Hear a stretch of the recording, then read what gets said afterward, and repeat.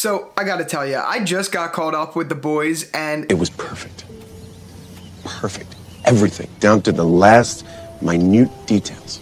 okay, well, maybe it's not perfect, but it is awesome. For those of you who don't know, The Boys is a TV show on Amazon Prime all about superheroes and how they're loved in the media and they're loved in the real world, but behind the scenes, they are real pieces of garbage, and it is so cool the way it's written. Coming off of seeing Better Call Saul, I was like, what am I gonna watch next? Because nothing could beat the writing, cinematography, acting, and all the above for that show. And then I found out The Boys, well, it did a really good job. It came pretty close. No, I don't think The Boys is as well written as something like Better Call Saul, or even as well shot as that show, but it is just such a fun show to watch, and it really hooked me. It's actually really sad. I started watching The Boys 2 Saturdays ago, and I'm fully caught up as of this past Saturday. That means I watched 24 episodes of this show, which is the entire runtime, in 1 week, and that's pretty pathetic. So don't judge me. That was pretty much the worst I've ever done as far as TV goes, but I gotta tell you, it was the best week I ever spent, and that's because The Boys is just so awesome. So this goes without saying, but I am definitely going to be talking about spoilers in this video, so you've been warned. From here on out, I guarantee you I will talk about stuff. Oh man, where do I begin? The first thing I want to address here is Homelander. Homelander is one of the most interesting characters I've ever seen on TV. He's the most complex psychopath I've ever seen, and it's just so fun to watch him on screen. And that goes with saying, Anthony Starr, who plays Homelander, does such a good job. Like, literally, he was born for this role. It's pretty crazy to see the films and TV shows he was in prior, because it didn't look like he had anything like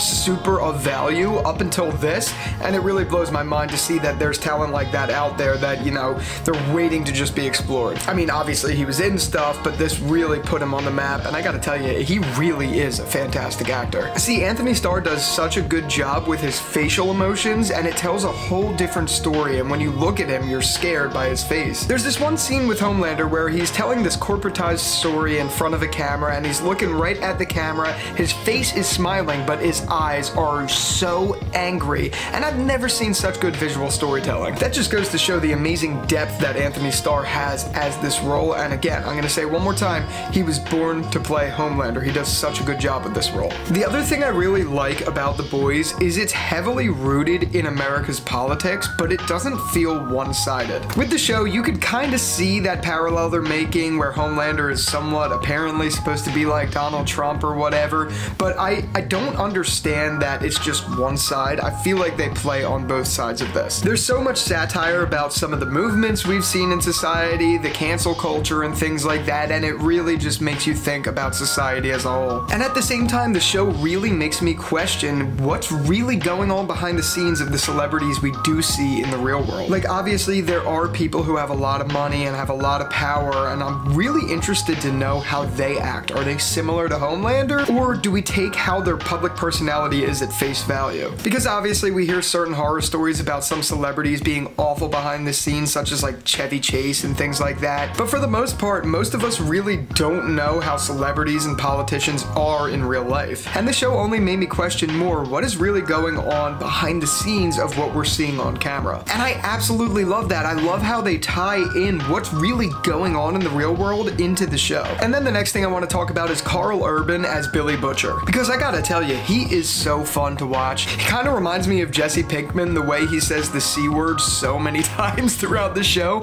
but it's so captivating and fun to watch him curse, be mean, or even just fight other people. It's so entertaining. And anytime Karl Urban's on screen or Anthony Starr's on screen, I am hooked. And the only thing I gotta say about that is, Karl Urban aside, I don't really love some of his dialogue. It feels a little too cheesy. Like, yeah, it's fun to see him say the C word on repeat, and it's fun to hear him say outrageous things, but some of his lines are just a little too comic-y, and I kind of like how the rest of the show is based in reality, but then you hear him talking and it's not really realistic. Like, yeah, there's definitely some characters out there in the real world who talk really funny like that, but his dialogue is just a little too odd. But I'm not gonna crap on that the whole time, because the show is just so fun, and you gotta remember, this is an action based off off of the comics, so it's like you're kind of watching something that's far-fetched to begin with anyway, and it's really fun. So I could obviously suspend a little bit of disbelief when it comes to some of the dialogue because, you know, you're adapting it from the comics, but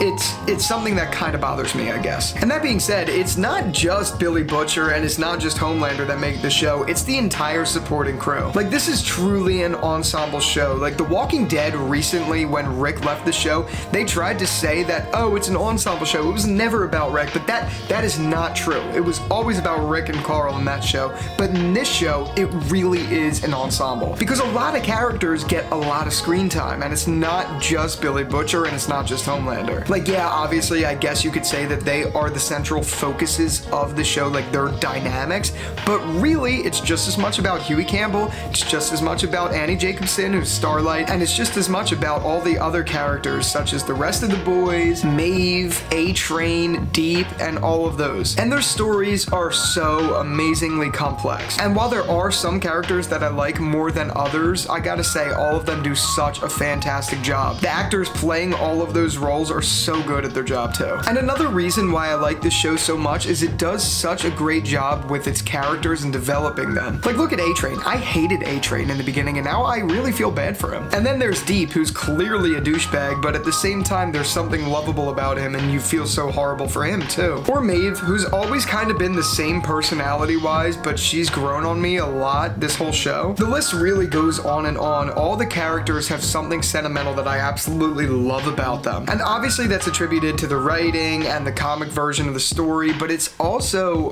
really about the actors because they do such an amazing job with what they're given, and it makes it feel so real, even in a world that's based in superheroes and stuff. And I also love that Giancarlo Esposito is in the show, and even though I still think of him as Gus pretty much exclusively, it's kind of fun to see Gus playing the CEO of Vought. My name is Gustavo, but you can call me Gus.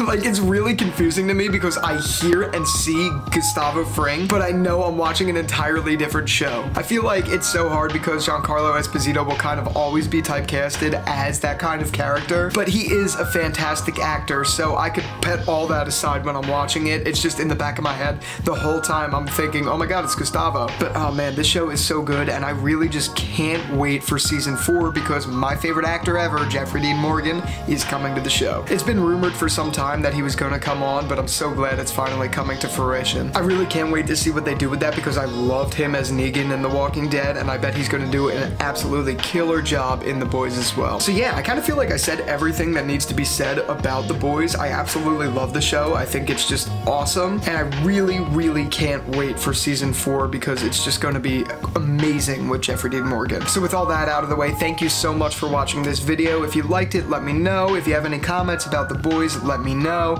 and I hope to see you in the next one. Thank you so much for watching. Peace out.